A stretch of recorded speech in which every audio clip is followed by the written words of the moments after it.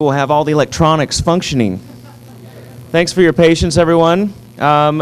This next panel, as you can see, is Steganography. The man standing to my right is Peter Weiner. He is author of the book Translucent Databases and Disappearing Cryptography. Both books you can get as a special deal if you come see him after his discussion. He's got a flyer to give you, but you can also check those out on Amazon.com. He's been very patient as we figure out how light works. Without further, Peter Weiner.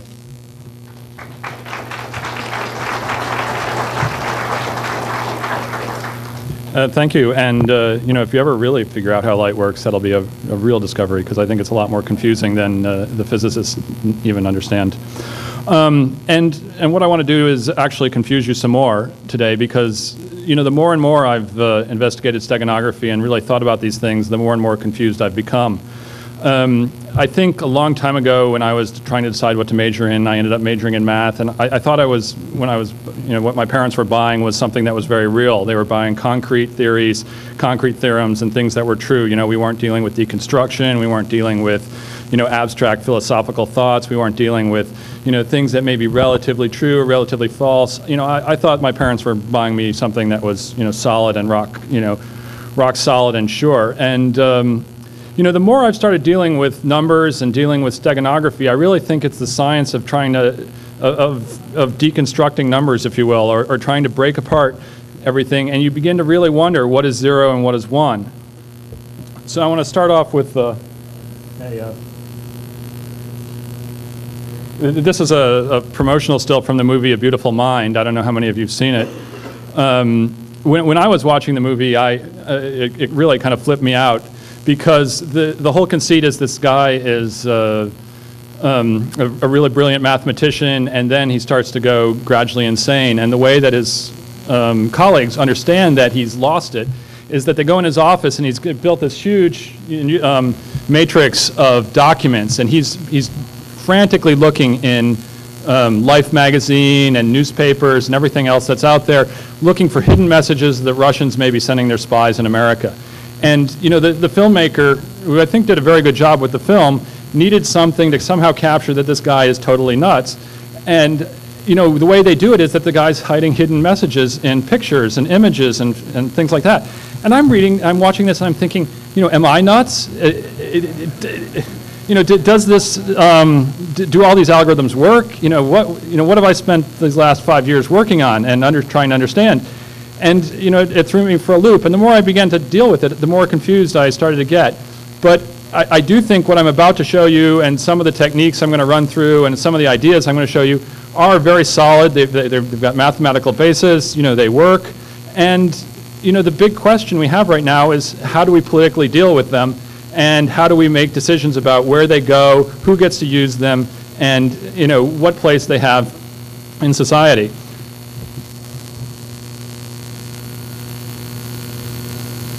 Okay, so this is the book. There's brochures afterwards. Okay, so what really is steganography? To a large extent, the whole reason I wrote that book, Disappearing Cryptography, in the first place, is because I was doing some research on it, and I said, I talked to Bruce Schneier, and I said, you should put a whole chapter on this. This is really interesting. This is fascinating. He said, well, it's not really cryptography. And, we got in an argument, and so then it became my job to go off and write a book about it. And I think it's a really difficult question, what is steganography? And in the most general sense, it's kind of a hidden message that can't be, there's 4 different classes here. A hidden message that can't be found by humans, or it's a hidden message that can't be found by some kind of computer. Or it might be a hidden message that can be found by the computer but not found by the humans. And we've got some people who are working on algorithms like that. Or, you have a hidden message that can be found by some algorithms and not for others. And I don't know how much you guys know about math and philosophy and books like Gödel, Escher, Bach, but you really quickly you start running into the boundaries of logical systems and the ability of our minds to deal with, things that work when you try to define, stuff that can be understood by one algorithm but not understood by another algorithm. So I think steganography is just about camouflaging information and making it look like something else.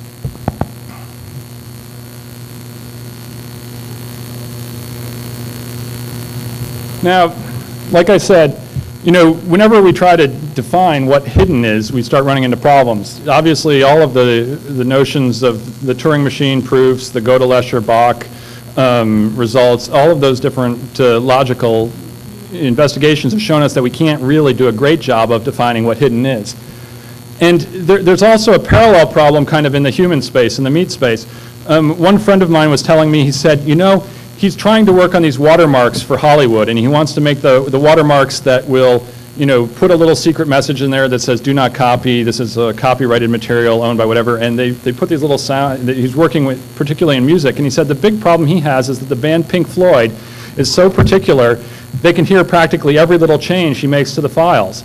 And you know, they come in and they have like these very particular needs. They say, we want to use this recording machine by this company, and you know, the companies just don't want to disturb the artists. And it turns out that there's just a wide range of human perception. Some of us hear things, some of us have dog-like hearing abilities, and then the rest of us are somehow deaf.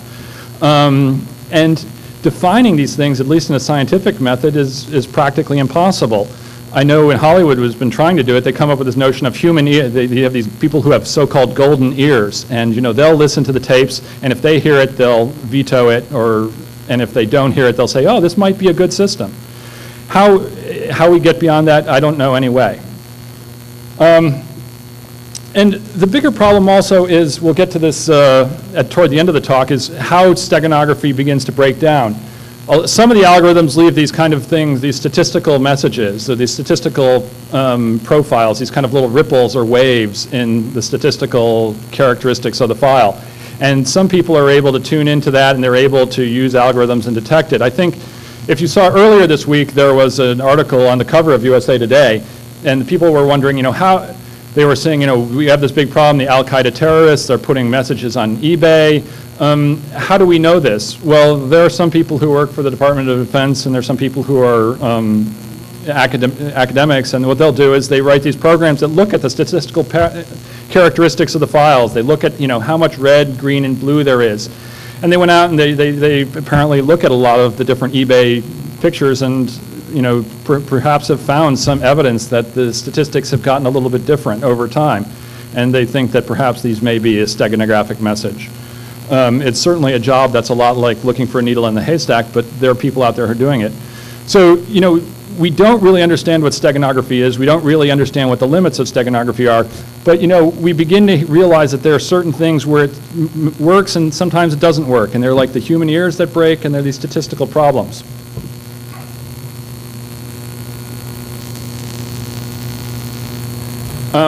Okay, and now we want to jump over to the political space.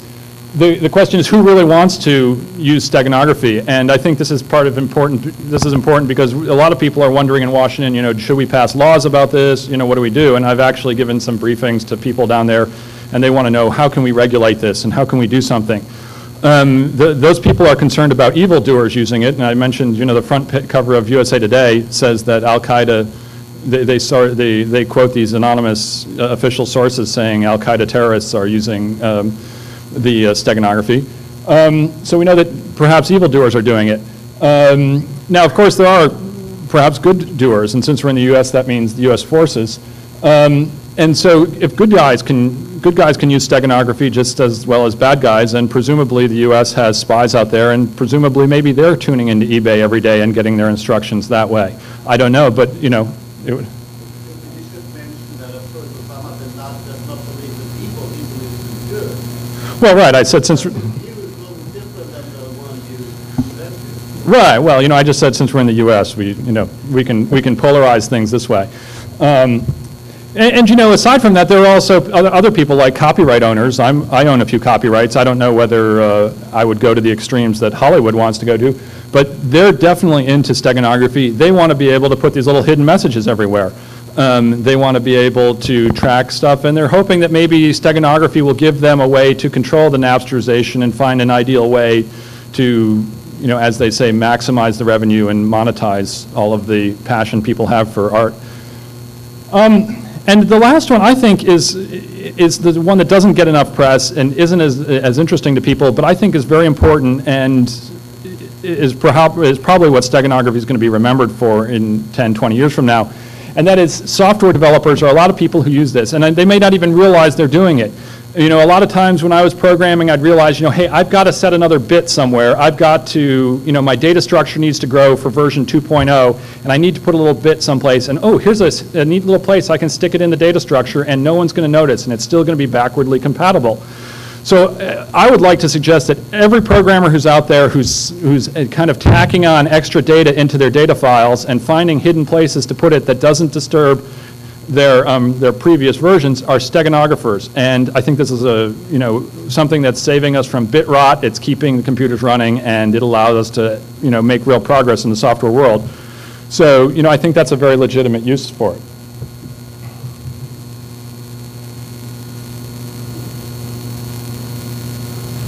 Okay, now I'm going to start to get a little more technical. And, you know, like I said before, that we don't really understand what steganography is, but we have some models and some schemes that work and have, that manage to do what they're supposed to do. And so here are a few of them that I think are notable. The first one is, you know, every time you find a random number generator in a program, you can just replace that random number generator with your message that you're trying to send out. One guy I know is really hot on the idea that every TCP/IP packet, you know, or communication starts off with a random number just to prevent collisions and misidentification. And he says, why should you stick a random number in there? So you should start putting in your own messages, and that way it'll sail right through the system. Most of the software that people are using to bug the internet strips all that information away because they think of it as just random noise that should be thrown away. It's, you know, if we're going to be tracking the internet users, we want to know what GIF files they're looking at. We want to know the HTML. This will sail right past that. People won't even understand it. And, you know, people at the other end will be able to strip it away. So, I mean, that's just one place where people are using random numbers. And why should you be wasting that bandwidth on just randomness when you could be sending information to someone else? In a slight corollary to that, there's the replacing noise with your message.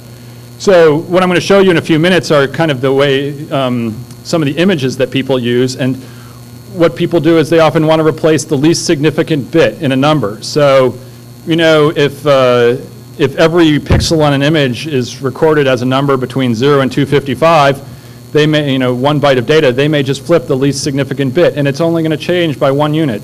It's going to be a small change, and it's going to be a change that's in the noise, and you're not going to notice it, but it's still, you know, it can be 1/8 of the entire file that you can just commandeer for yourself. A bunch of other people who are into watermarking say that you should avoid the noise because the noise is going to be attacked by compression algorithms and stripped away, and you can't reliably hold that for your own. And they say what you should be doing is tweaking the position of the salient features, and that's kind of academic vision speak for, you know, going out, finding the big visual things in the image or the big crescendos in the music, and moving them, say, a microsecond sooner, or moving them a pixel to the left, or tweaking things that the eye has to see and you know will not be damaged by compression functions. So, I mean, that's another solution. You can see that compression is it's starting to appear on this slide a couple times. Compression is really one of the big problems and one of the I think sources or solutions for or one of the great inspirations for steganography. I think it's a parallel art, and in this case you're looking for structure and you want to strip away all the noise, and in steganography you want to look for structure and you want to insert your own image or your own data. So compression, one of the nice solutions I've seen for using steganography is to run a compression algorithm in reverse, because what a compression algorithm really does is it finds the structure in a file and saves that structure, and it somehow understands the space. So if it's an image file, it understands how people construct images. If it's a text file, it understands the statistics of text and how people do that. If you run that in reverse and you put the data in there, it's going to pop out, and you will be able to, maybe you'll be able to capture some of the knowledge that's built into the compression function to run things. And I'll show you an example of that later. One of my all-time favorite now, and this is one of the newer chapters that's in the book, and something I was just working on earlier this year, is just to change the order of a list.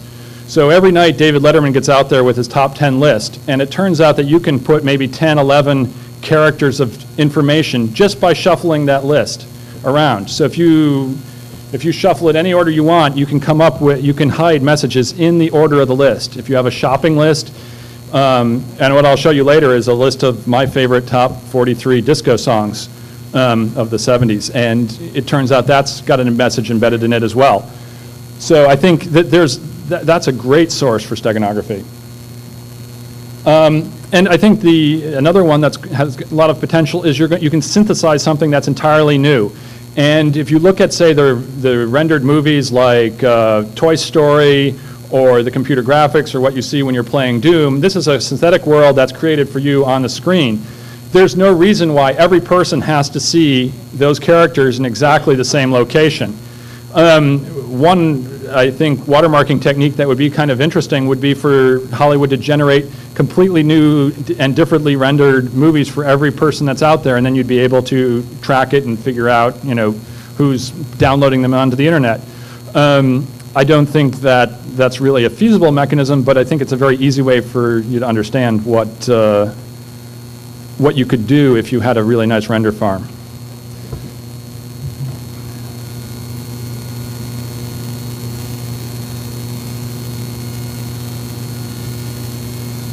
Okay, so let's start with the kind of classic thing that people think about as steganography, which everyone thinks of steganography as being about images and what Osama bin Laden is using to communicate with his minions around the world.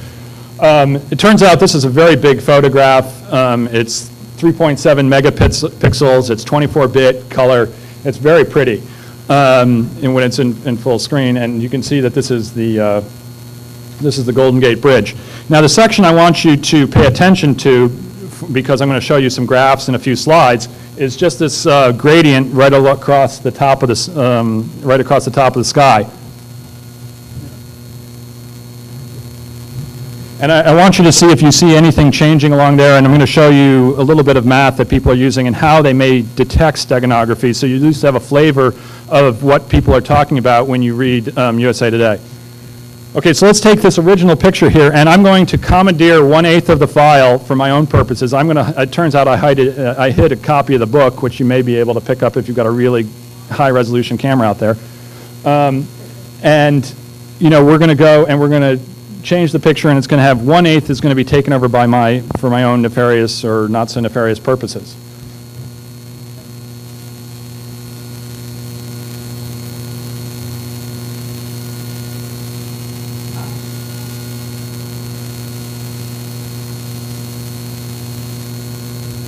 And I can't tell the difference. I don't know, maybe someone out there has golden eyes.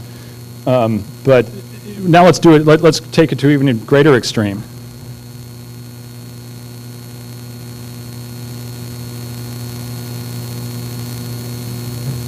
Okay, so now I've taken over half the image. So, this is 3.7 megapixels, it's like 11 megabytes. And I've embedded 44.1 megabits of my own message, and there's 44.1 megabits left of the original image.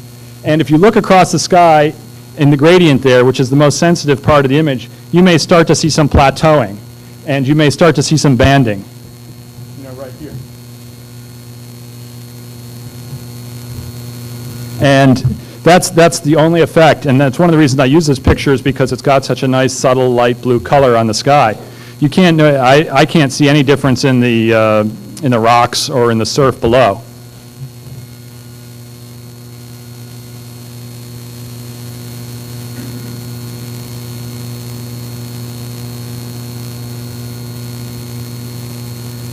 Okay, so now I'm going to go show you some graphs, and this is the graph of the intensity as you move across the sky.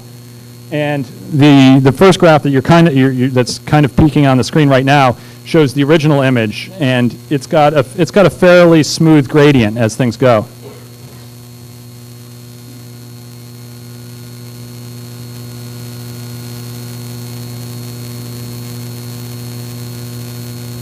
Now this is the second picture, and you notice all of a sudden the character of the line has changed. And instead of being a smooth picture, it's got kind of a hash mark or a saw-like structure to it. And this is because the least significant bit has, a lot of the pixels along that line have changed by plus or minus 1 unit. Okay.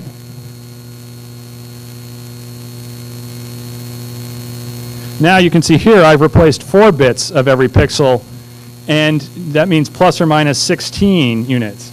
And we start to see plateauing, and part of that's because of the structure of the data I put out there and the way I encoded it. I didn't use perfectly random data. But this is the kind of effect that people are looking for, and this is the kind of effect that the officials claim that they're seeing in some of the pictures on eBay.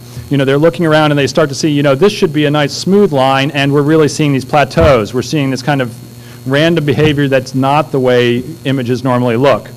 And I think this is one of the simplest and most graphic way to just kind of show it to you evolving. And, you know, if you wanted to, you could write some code and maybe you could get a contract from the DoD to look for Al-Qaeda messages. You know, this is one of the techniques that people are using.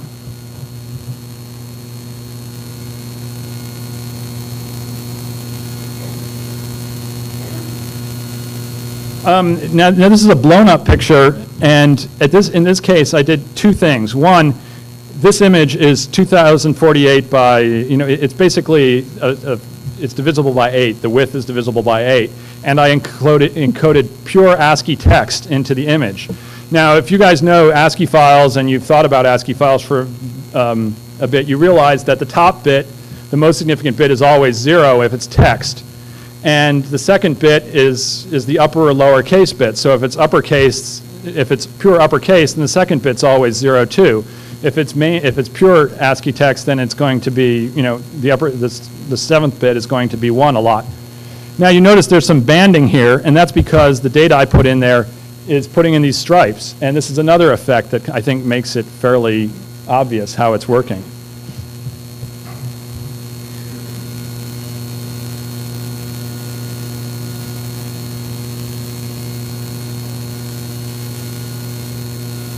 Got a page for a minute here.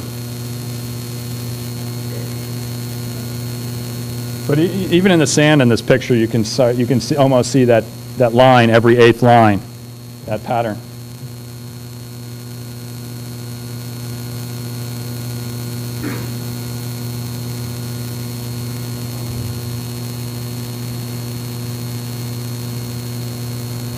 Okay, so that was hiding information in the least significant bits of image. Now I'm going to talk just a little bit about steganography and its evil twin compression. I don't know how much you guys know about JPEG compression, but these are 4 of the 64 functions that JPEG compression uses to break apart a block, an 8x8 grid. And let me show you in the next slide how that kind of works.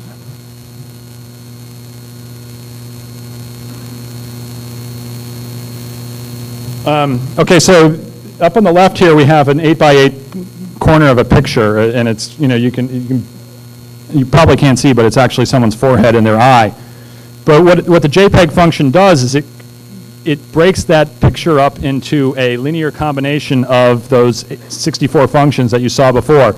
So maybe that top line is 14 units of the first square, minus 3 units of that vertical stripe square, minus 2 units of that checkerboard square, and it goes on for, you know, and it turns out that, you know, compression, if you use a compression system like that, that can destroy what you're doing with the least significant bits. But, you know, no matter what you do, it turns out there's always a way you can kind of tweak things a little bit. So one easy way, if you wanted to hide a message, is to just tweak these coefficients themselves. So instead of using 14, you use the number 15. Instead of using the number 3, you use the number 2.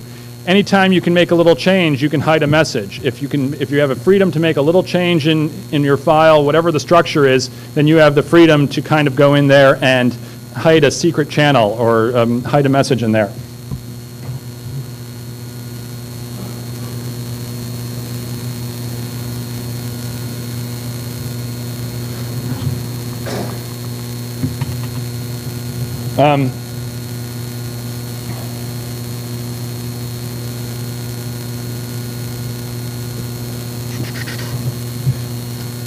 It turns out that there's a lot of different ways you can work around compression, and one of the neat things you can do is you can use error correcting codes that deal with problems. If you encode stuff and then the compression breaks things, you can use error correcting codes to fix that. And anyways.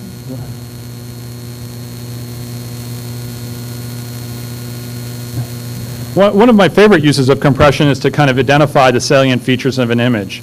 So what you may do with your JPEG system or your super hot lossy compression system is to go in there and compress it and then uncompress the file and then compare it to the original one. And if there's no change, then you know that's an important salient part of the image.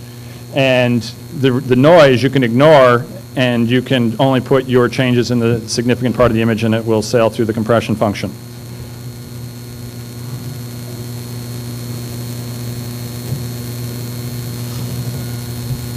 Okay, so now in the next slide after this, I'm going to show you running some compression functions in reverse.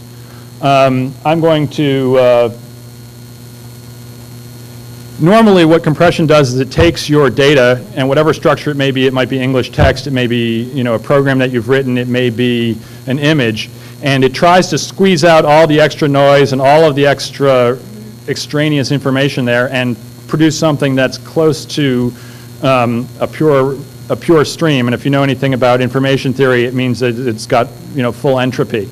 And you want to squeeze that in, and that looks very random, and it's totally compressed. And then when you deal with that, if you've got a good compression function that does that, you can try running that in reverse. You can take your message, and what you can do is you can pass it into the compression function, run the compression function in reverse, and you should have something that looks like the underlying data. And that's what I've done with some English text.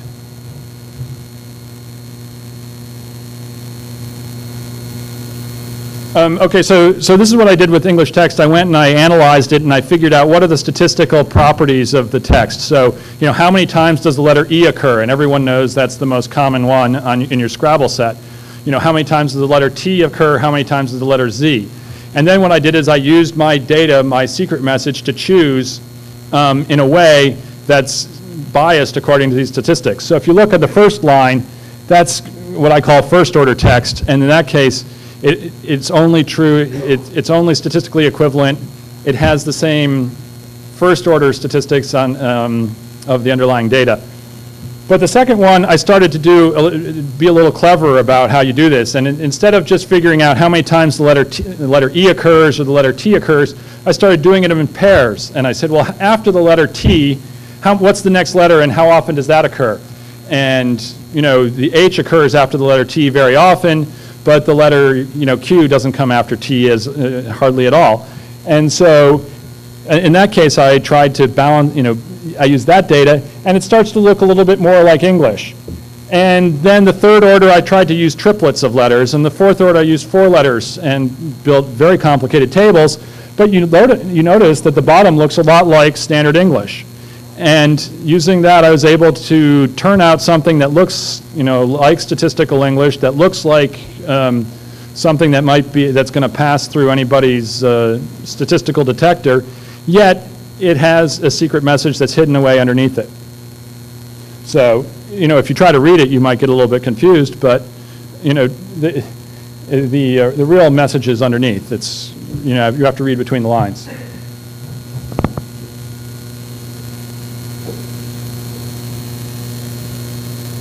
Okay, so here's what I think is my favorite new method of dealing with this, and this does not change the underlying statistics at all, and so it means that you can put anything you want into it, and it's going to change the order around, but the statistics underneath are not going to change. That means it's very hard for someone to detect anything changing.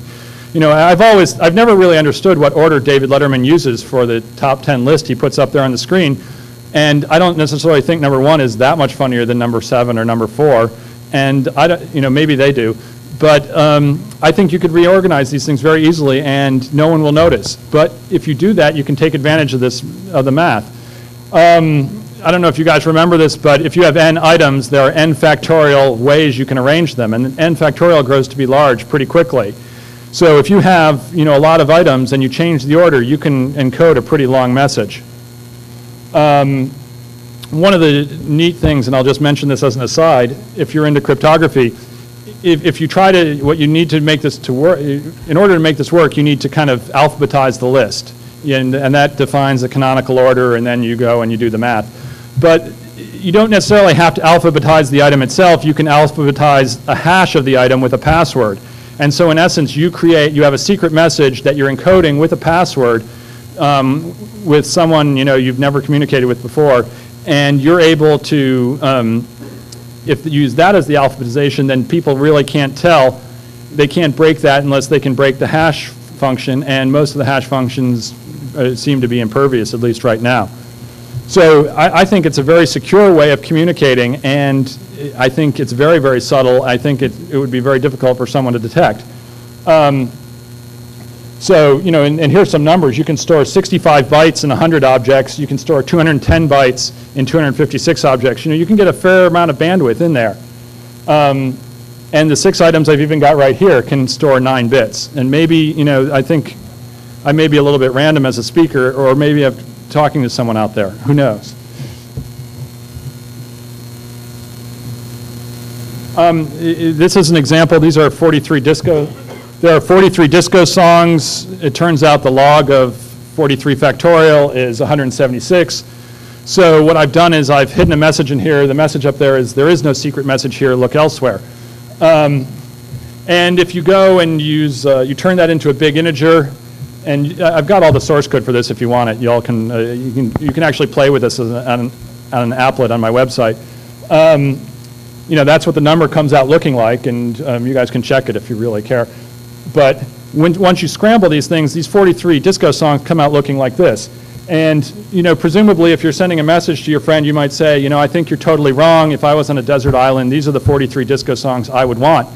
And I think that this is very, very secure. I don't think anyone could break this code unless they look at this listing and say, you know, this guy has totally lost it. I mean, you know, there's no way that Barry White and KC and Sunshine Band are at the top. Anybody who likes Barry White is not going to like KC. You know, and that's, I think, the only way that people can detect this. There's no statistical change in the list. The statistics of the letters are still the same, no matter how you shuffle it, because you leave everything in place. You just change the order.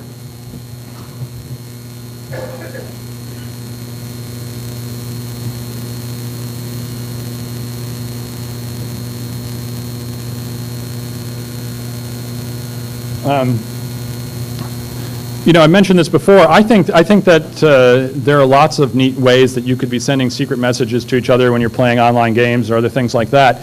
You know, whenever you're in a synthetic world, there's no reason that every item has to be in exactly the same place for everybody who's looking at that synthetic world.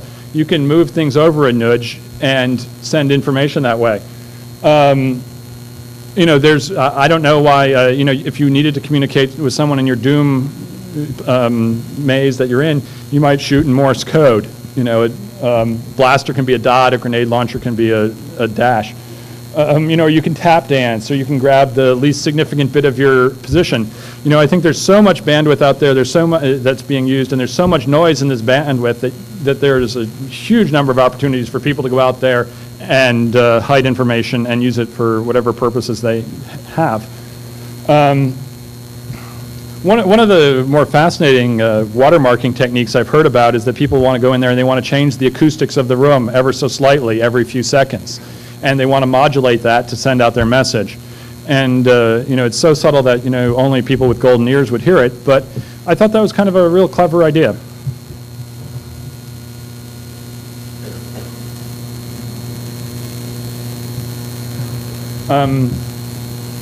You know, if you want to get more sophisticated, you can come up with mathematical ideas that are, I think, also very, very strong. You know, if you've played around and you've studied some computer science, you understand that computer scientists often talk about these things called context-free grammars. And it's just a very simple way of representing how language works. You know, when you diagram sentences, in essence, you're building a context-free grammar for how people talk. And if you take those context-free grammars and you kind of use them to, you know, you use your message to choose, you know, which branch of the, you know, the sentence you're choosing, or, you know, whether you're going to, you know, start with the direct object or you're going to start with the indirect object, etc.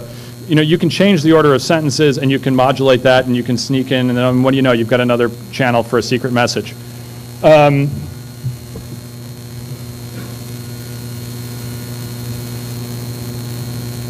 You know, here's a context-free grammar. If you remember what you may have learned in a computer science course, the items that are in blue are variables, and the items that are in purple are productions that come off the variables, and the items that are in italics, you know, can then be variables that are used again.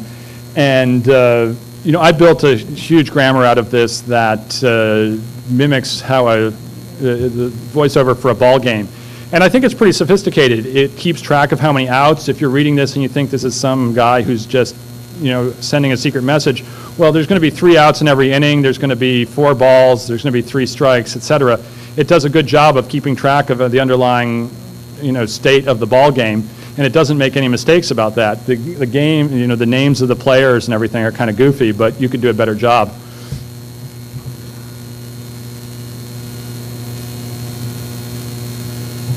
You know, and here's some output that just talks about some ball game in Livonia, I guess, but you may want to use the Yankees or the Mets or something like that.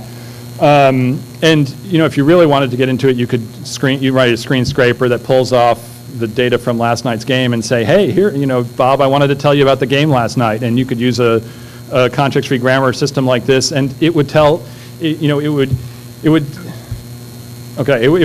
explain exactly what was going on with the game. It would be correct. Anybody who saw the game would know that you're not fiddling around with it. But when they would go and, you know, someone at the other end was trying to pull away the secret message, they would find it.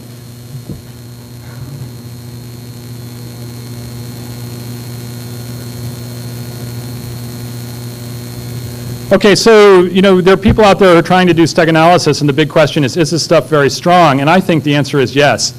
I think it's as strong as encryption, and, you know, if you do the math very well, you know, it should be as strong as RSA, and there are a lot of different arguments about why that may be.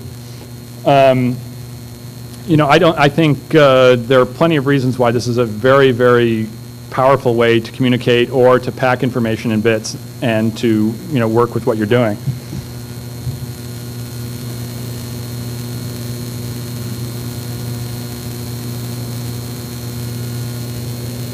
Again, you know, at the beginning I mentioned, you know, hey, do we know if these things are really working? What's the deal? I think, again, that's a very difficult prospect, but I think there are a lot of mathematical reasons why it would be very hard to attack a lot of the systems that are the best of the breed that people are using.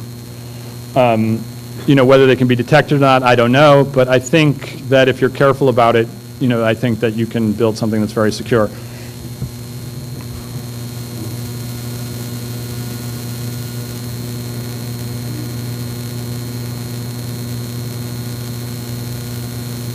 I wanted to just say a little bit more about the statistical detection of noise and what we were talking about before.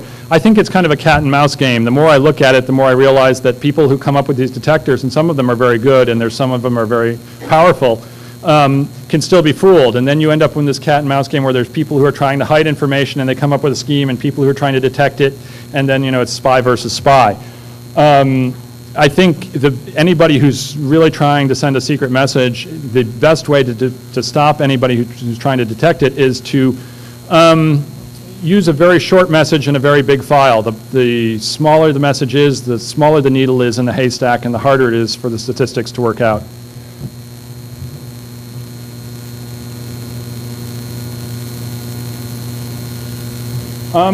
You know, people always talk about regulating cryptography, regulating steganography, and there are a lot of reasons why people, you know, want to do these things. I think that would be a mistake, and I think there are a couple of real good reasons why we need steganography. The software developers just need to be able to have a new channel when they expand. One woman I talked to at an information hiding workshop who's very, very sharp, she said she was working on this process where she would take JPEG files of radiograms, which are X-rays, that's the new word for X-rays, and they would do a little bit of steganography in there to put the doctor's comments in there, and then they would ship them on to other software. And it turned out, because they were using the steganography, they were able to do it in a way that wouldn't disturb the old software, but the messages would still be there for the new software. So the doctors didn't have to spend a lot of money on a lot of new software, but they could still overlay this new layer and this new feature. And so I thought that was a very good way to fight bit rot and save money and, you know, help people out there. And I think steganography is doing that. Obviously, the people in Hollywood think it could be a great deal for them, and they want to fix these things and they want to use it. So, you know, that may be, we may end up with a system that does a very good job for creating a porous marketplace for information, like we just heard in the keynote. And the steganography may turn out to be a tool that will allow us to regulate it just the right amount. So you know, people can copy things occasionally, they can put them in their cars, but they can't post them on the internet. And that may be something that's that ends up being a decent compromise for people who want to use information and consumers who don't want to get ripped off, and the companies that want to make a decent return. I don't know, but I think steganography has the power to, has the potential to provide that. It's the politics that may or may not work. And I think regulating steganography is impossible because it's trying to regulate double entendres and, et cetera. You guys can go to my website where you can play with the applets. You can create your own list of disco songs to send to your friends. You can play with the mimicry. There's a great website out there called Spam Mimic, where someone took the software and they created a context-free grammar of spam. So if you want to send your message out and it'll look just like fake spam, it'll be, instead of Nigeria, it might be Cameroon. But that's one bit that they're hiding in there, and it's very clever. The guy did a great job with it, and so you should check that out too.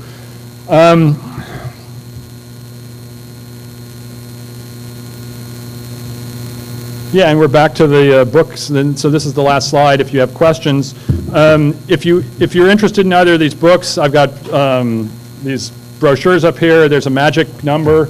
If you know that code, DM22427, you can go to the Morgan Kaufman website and get 20% off. If you go to this particular somewhat hidden web page on my site, you can get 30% off translucent databases until Monday. It's all printed out here if you want to just come pick it up and save yourself the trouble of writing it down, or you can save some paper and write it down yourself. If anyone has questions, I would love to try to answer a few of them before we're done. There's somebody over here.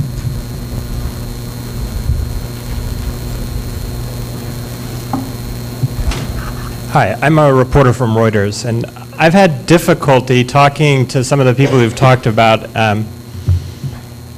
the use of steganography by Al-Qaeda or in other criminal uses. I've had difficulty having people actually produce any evidence that this has actually happened. There's a lot of reports of it in USA Today, in the New York Times. There's some discussion there was a plot to bomb the embassy in Paris, U.S. Embassy in Paris.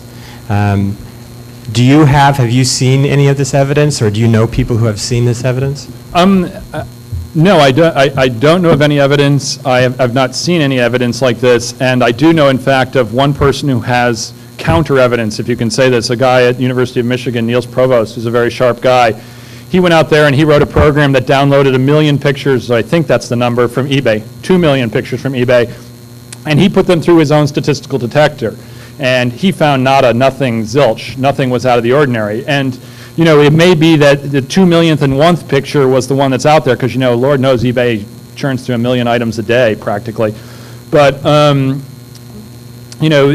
I think that's pretty, it's not conclusive evidence, but I think it's interesting evidence. Now, it may be his statistical detector was bad, or it wasn't tuned to what the method that Al-Qaeda was using. I have talked to people who have hinted to me, in a not for attribution basis and, without really telling me anything, that there are better detectors out there that can find more serious things, but I've never seen that myself. So, is it possible that people are doing this? Yeah, the software's out there and it's interesting, and but they may just be using Hotmail.